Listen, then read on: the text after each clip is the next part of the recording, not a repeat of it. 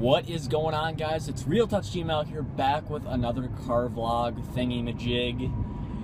And today I have another topic to talk about. And today is going to be how to start making games, basically. A lot of people, beginners, fall into this new trap of, creating the new Call of Duty, so to say. They're going to be creating this awesome, huge game with... They're bringing on multiple programmers and multiple artists, and they're getting music done for it, when in actuality they have never even published a game before. And it never ends up getting finished, never. Maybe 1 in a billion. These are things you need to work up to with game programming, especially if you're going to be an indie game developer. It's not an easy thing to do. It's very... I'm not going to tiptoe around it. It's a hard thing, being indie and being successful and making a living and all that stuff. You read about the guys that, make it big with these indie games, but that's really not, that's like the 1%. I've published several games, and I've also never finished several games and projects. I'm the first to admit that. I have started... probably dozens of games, if not more than that, that I have never finished. And it's due to the fact that these games, I'm taking under a huge burden with creating these games. And, if you're not mentally there, or you don't have a good team behind you with, maybe an artist or something that's not as committed as you are, an artist, music developer, another programmer, people that are very influential to your game, if they're not as committed as you are to the game, then you're going into a game that's already broken from the beginning. You need to, and if it's just you, that's great. So I've kind of come up with a little pyramid scheme that I've actually been telling people about for some time now, and I think I've said it in an earlier video one time about this little pyramid scheme. And I had a good response in that video. I think it was my questions and answers video, and I think it helped a lot of people then, and I'm not sure everybody saw that, so I'm gonna go ahead and make a video about it now. And it's this little game pyramid scheme, right? So it's basically grouped up to what you're gonna want to do to begin is you're gonna want to make 8 very small games, right? Just in a row, just 8 very small games, right? And what this is going to teach you is finishing a game. You're going to create just a very simple idea. And this is where my concept, if you guys, if you've been a long-term viewer of Wave, which was a game that I created a while ago, it was actually my first Java game that I made. That is a game using this pyramid scheme. Pixelbit Trials, another game using this scheme here, right? So you're going to want to create something very minuscule, right?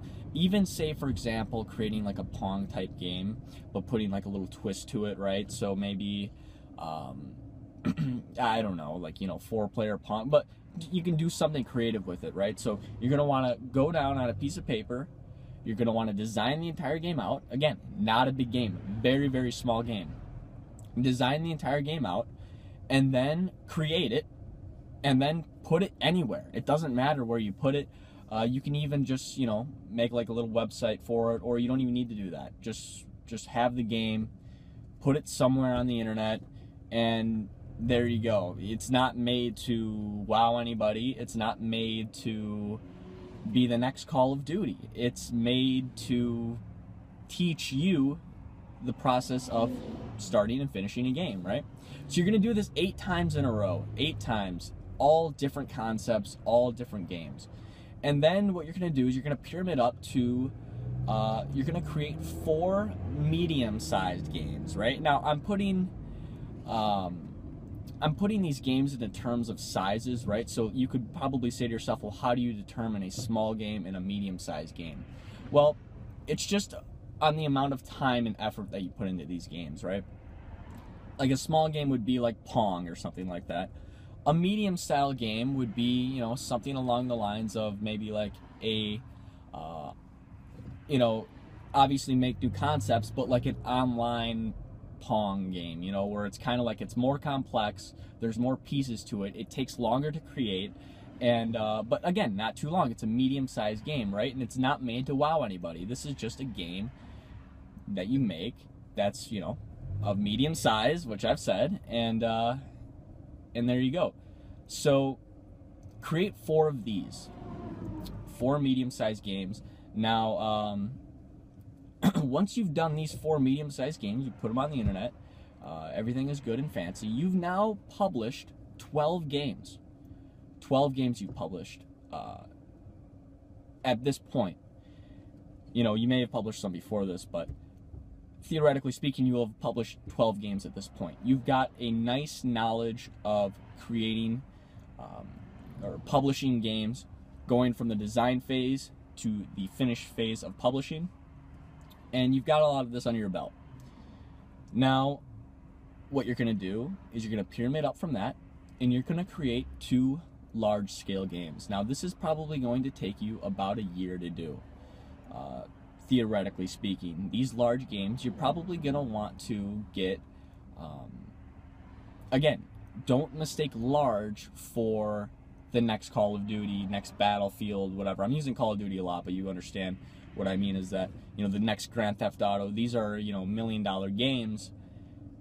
I'm not talking on that scale. Those are like super humongous, hundreds of people working on the game. I'm not talking about that. A large game may include, you know, you're starting going into 3D a little bit, right? You might be starting to deal with online, you know, maybe like a cool little shooter, something like that. Nothing ridiculous, okay? You're gonna wanna make 2 of these games, and we'll split that up to 6 months each they take. Once you've done that, and you've published these 2 large games, I'm not even gonna say you're gonna be ready for that, but you should be able to mentally undertake on the next pyramid list here a very large game. This is going to be your game, the one that you spend a lot of time designing, the one that you spend a lot of time working on the back engine for, the one that you really, really want to be your game.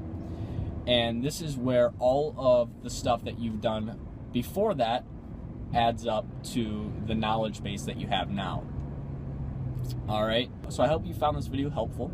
Leave a like, go and subscribe, and watch out for new videos, new exciting videos. I've been gone for a while, but I am in the undertakings of creating a series that you guys, I think, are going to love.